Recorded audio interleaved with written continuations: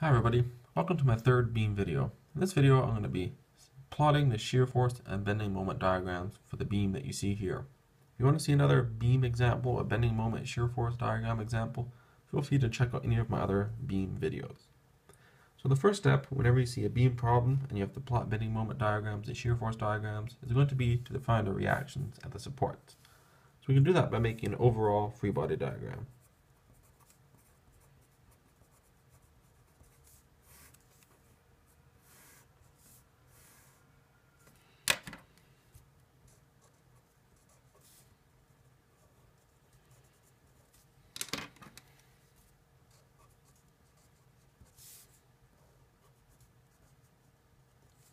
Alright, so I've drawn it in.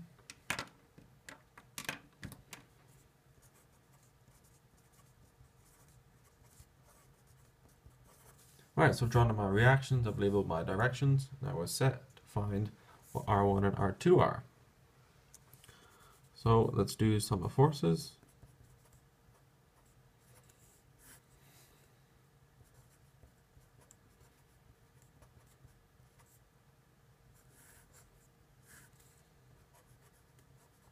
Sum of moments, I'll do it around this point here to be 0.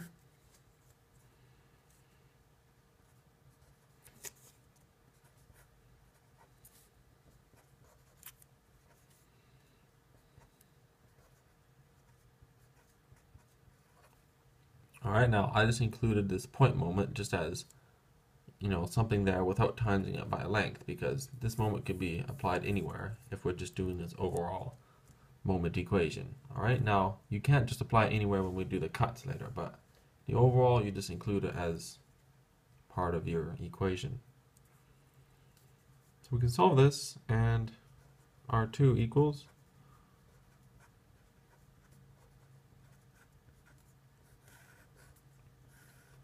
and you can plug R2 into here and solve for R1. So R1 is just P minus R2. So P minus this whole contraption, and then R1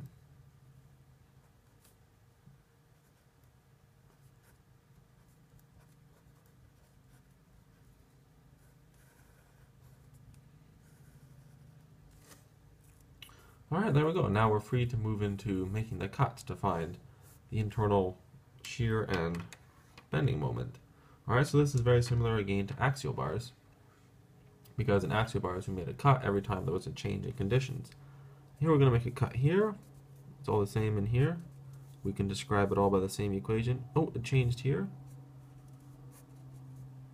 And here it changes again, so I'll make a cut here. In this case I'm going to decide to look this way, because there's a lot less things to worry about on this side of the line, just the reaction, than having to consider this and this and this in our free body diagrams. So I'm going to call this here 1.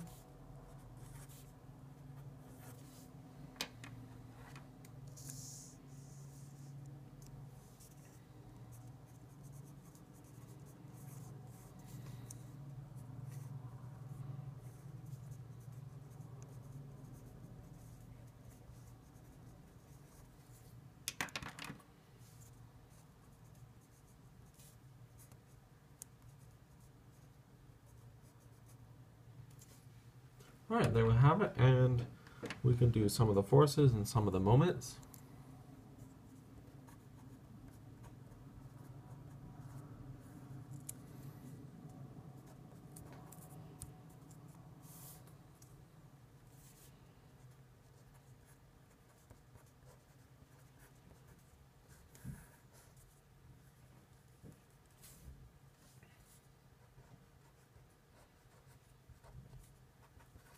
Alright, now the reason I take the sum of the moments around V1, or basically this joint here, is because that when I take moments about here, I only need to deal with this reaction. Alright, the shear force doesn't matter because it's applied at the point where I'm taking the moment.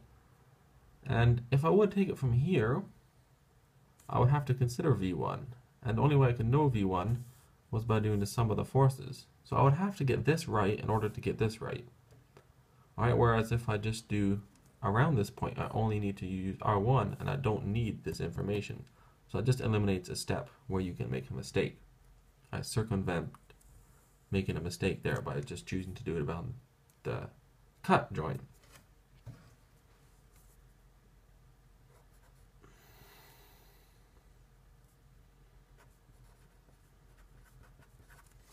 Alright, and this of course is of a length x because we started at the base and we made a distance x away.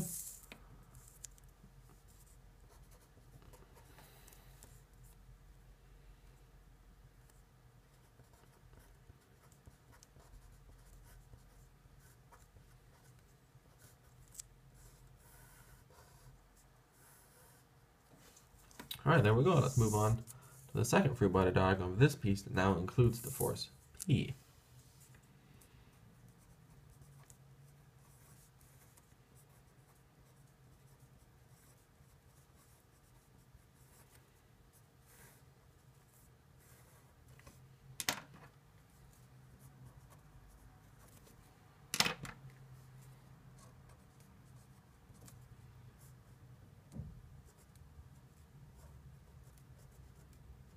Alright, now notice I've labeled the subscripts 2 because we're dealing with the second section there.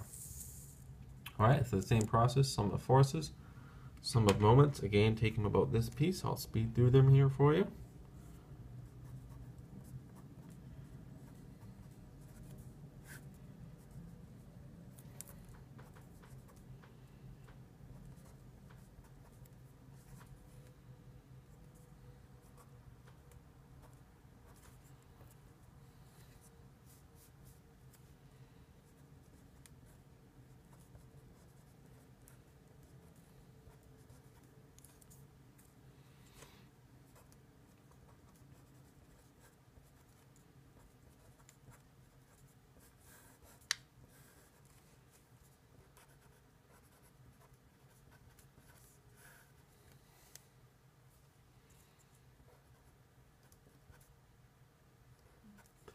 Alright, now here again comes that problem of distance. Where do we choose the arbitrary distance x to come in? So we could choose x to start from here and go up to this cut, or we could start x to start from where P is applied and make it work its way out to there. Right, there's advantages and disadvantages to both situations. I personally like to take x, start here and go to here. Otherwise you're going to develop an x equation and it's only going to be valid for a certain range of x values, and then when you go to plot it, you're going to have to think about, here's your axes, and then your graph only applies out here somewhere, so you're going to have to think about that. Whereas if you take x to start here, basically what you've just done is move the coordinate system over, and then it's easy to plot. Okay, so I do it this way, you can do it another way. Alright, it's a free world.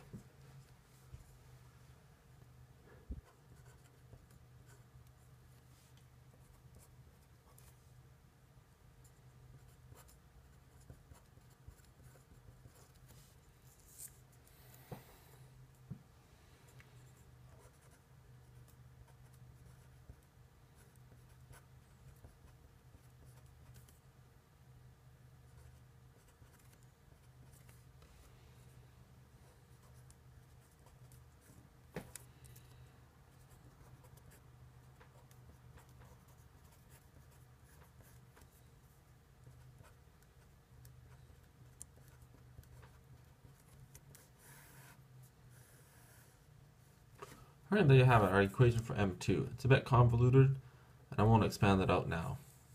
Alright, moving to the third free body diagram, that would be, of course, the last piece.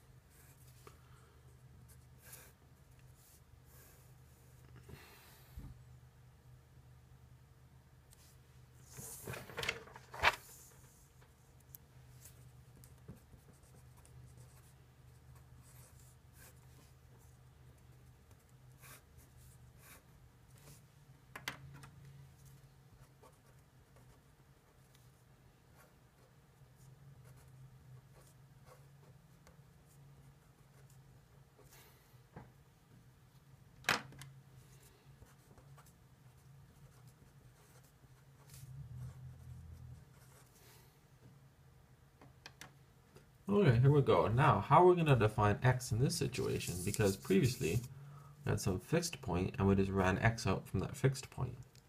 And our length of our piece was x. In this case, it's not that.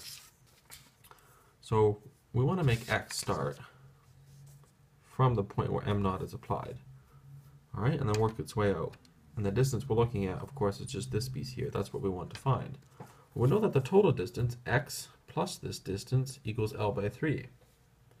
So we can say that this distance here is simply L by 3 minus x. Or you can imagine this as a distance x, this as a total distance L by 3, like such, where the rest of this piece is like this. All right, with the moment being applied here. So once again, let's do sum of the forces in each direction, sum of the moments in each direction, and see what we see.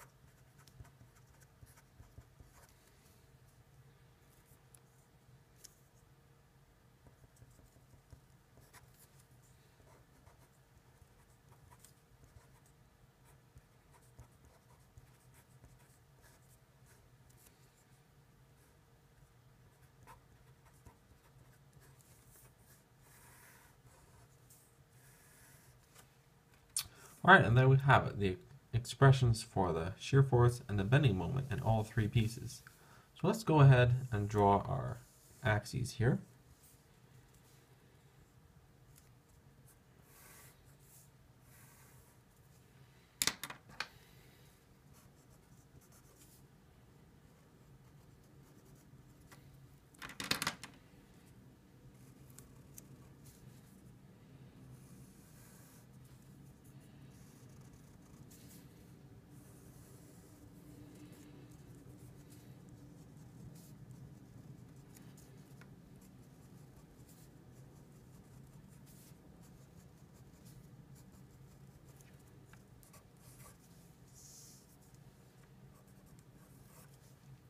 Okay, now before we plot that, it's always good to get an intuitive idea of what's going on, just to check to make sure you've done it right.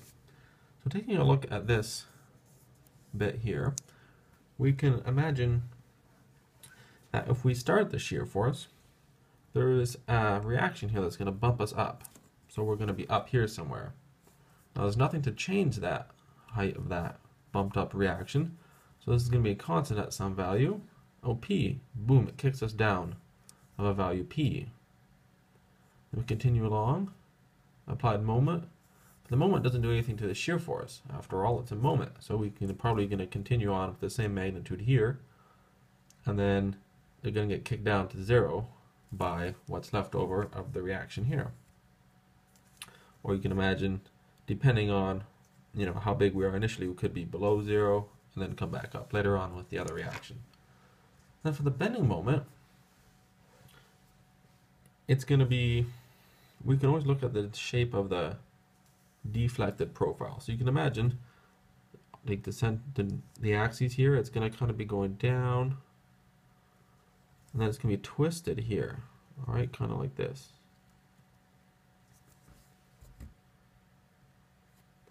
All right, so that's going to tell us, quite a bit of things.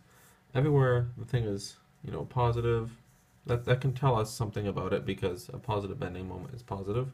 But you can also just look at it as the integration of V. So if V was up here, it's going to be like a positive slope, steep, and then here it's also going to be, some slope, and depending on how much V kicked us down or not. All right, so depending on the magnitude of this, this magnitude could be quite smaller, so that we're pretty well always in a happy face shape. So depending on how much m naught is, that's going to kick us down and make us go slowly down here. All right, so always try to get an intuitive idea of what's happening. So shear force, you just imagine you're getting kicked, bumped down, pushed up again, maybe by another force here it could be, and then the reaction should always bring you back to zero again. All right, so let's go ahead and actually plot these.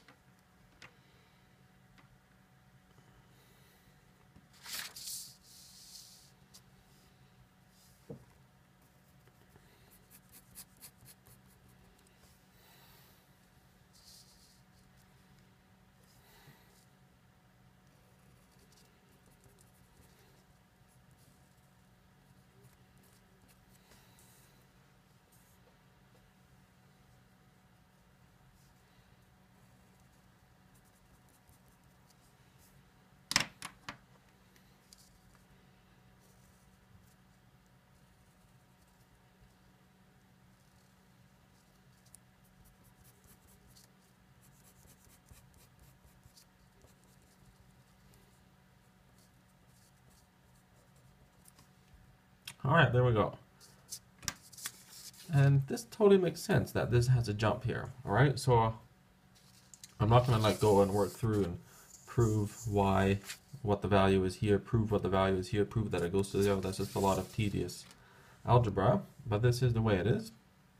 And it makes sense that it jumps here because after all we have this a bit of applied moment here. Another thing you want to realize is that, like I was saying before, the curve of this deflection depends on how strong this moment is. So in my case, I chose it to be that when I added P, it didn't push the shear force into the negative, so it didn't allow me to have a bit of a different situation happening here.